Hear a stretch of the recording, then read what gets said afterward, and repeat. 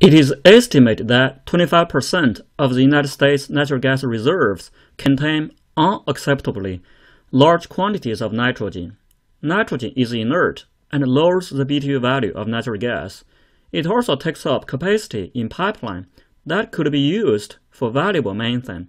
Thus, nitrogen needs to be rejected from the gas through a Nitrogen Rejection Unit NRU. Typically, the feed to the natural gas rejection unit comes from the top of the DeMethanizer column of a cryogenic NGL recovery unit.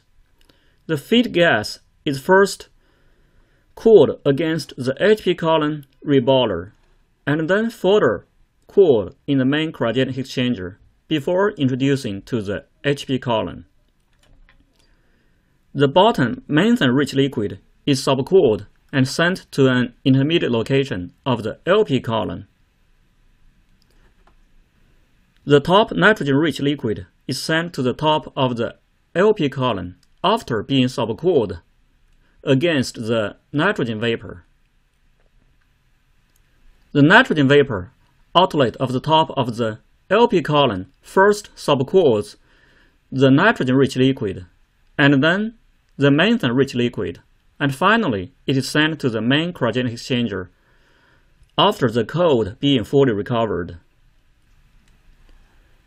The LP column reboiler and HP column condenser is physically one heat exchanger. On the LP column side, the methane liquid is reboiled, and on the HP column side, the nitrogen-rich vapor is condensed.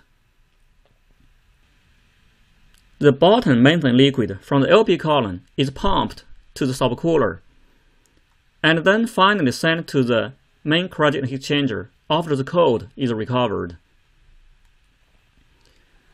In the feed, the nitrogen content is 30%.